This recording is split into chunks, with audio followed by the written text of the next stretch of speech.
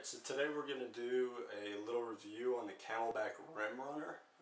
This is a new pack. They've had it out for a couple years, but this is the new model.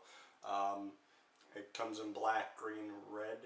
It's a 24-liter cargo pack with a 3-liter water bladder, which is about 100 ounces. So the main reason I got this pack, I needed something a little bit bigger than my previous day pack and a little bit smaller than my overnighter. So this is the Camelbak Mule. This is about 8 years old. I've had this for a very long time.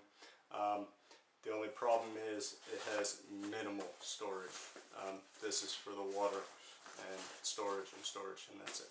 So this was a little too small for me, so moving up to this is a day pack. So we'll see this in a little bit. So as far as this pack goes, I just got this. I've taken it out once. We're going to open it up, take a look inside, show you the new reservoir, show you all the features, and we'll go from there. Okay, so this is the pack. We'll start on the outside of the pack. So you have a loop here and a loop here for either an ice axe or trekking poles.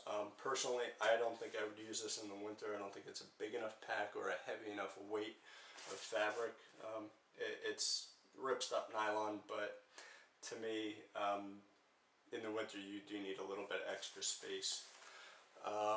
So as far as the outside goes, you have the loop to tether.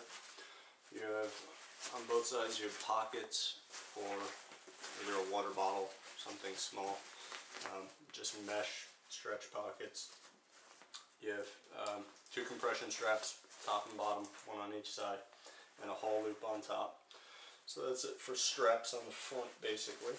And moving on to the back, you have 2 padded, but not heavily over padded straps. You have a chest harness that is movable on both sides, which is nice, so you can kind of adjust that. You have a hip belt, which is removable. It's just velcroed on through 2 plastic ties. And you also have strap holders for the excess. I like this design. They have it on the old design also. It just holds the excess strap on the shoulder. So if you're a little bit shorter, or you have a short torso, you don't have the straps flopping around, which is kind of annoying on the trail. They do get hung up on stuff, and it just keeps them out of the way. As far as the back goes, the back is called the Air Director. It's got the 3 panels. They're like a mesh. They're a little noisy. Once it's on your back, it's not bad, but it definitely feels like there's like some plastic in there, and it kind of crinkles. But it's well built. It definitely flows air pretty well. My back didn't get too sweaty with it, so I can't complain about that. Not the best thing out there, but for under $100 pack, Camelbak is known for their stuff, and it's pretty well built. I can't complain. So in the back here, I already have it removed. They have the storage for the actual bladder. And they integrated this new hook, which the actual handle goes on. So I can grab this now and I can kind of show you. So hopefully I can get this in with one hand. So that slides in there. This is empty right now. And this hook on the handle hooks into this slot and just kind of keeps it where it is. So it does definitely keep it from moving around. It kind of locks it in place.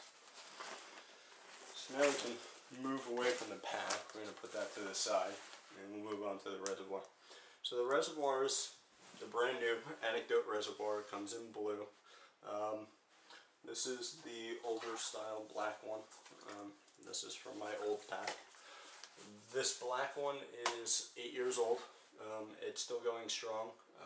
They are truly indestructible bladders. I've stepped on it. I've had my pack go through the TSA, through luggage handling, in LAX, JFK, Newark, and quite a few other airports. It's been abused. I've taken it on the trail on and off for 8 years.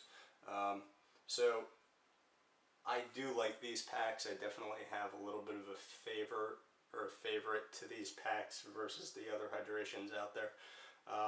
We'll see how well built this one is, but I know their old design is flawless. I mean, it's not the best hydration pack in the world, and nothing ever will be. There's always going to be kinks to work out. But as far as it goes, it was well designed, it was well built, and it's very sturdy. They did improve, there's no doubt. This one has the multi-turn old style lock. It is a little bit heavier. They are the same weight and almost identically the same size. There might be about a 3/4 inch difference in length, but the new one makes up for it in the width. This pack is definitely lighter, has a lot of new features that are very nice.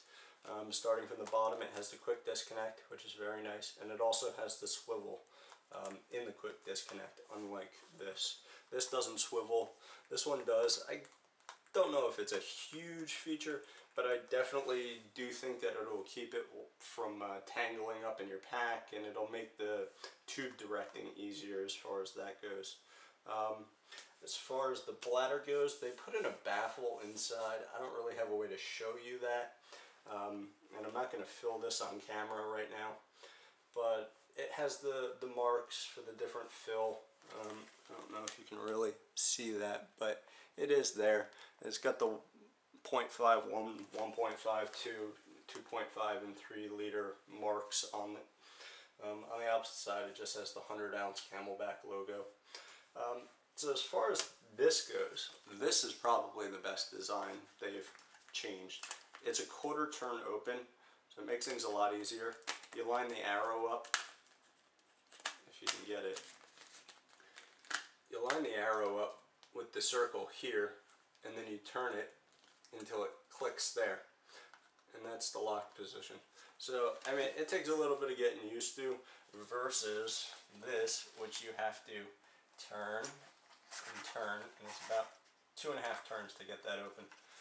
I don't know if it's going to be a better system. I definitely think the newer system has a better chance of leaking, but on the other hand, this is definitely quicker, easier on the trail, and from what it seems like, the way it's designed, there's less to actually break on this, but we'll see how that goes as time goes on. So as far as keeping this open, I'll show you the other kind of cool feature. They added these, what they call drying fins underneath the edge. I have not tried this out yet, but it supposedly, and it looks like it does, it keeps the pack open.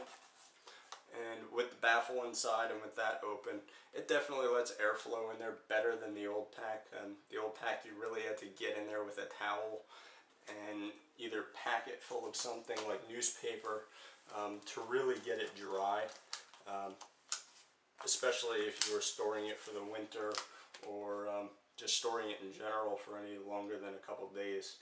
I use these at least 3 times a week, whether it be for work, play, just going out for a day hike. I even take these into the city sometimes.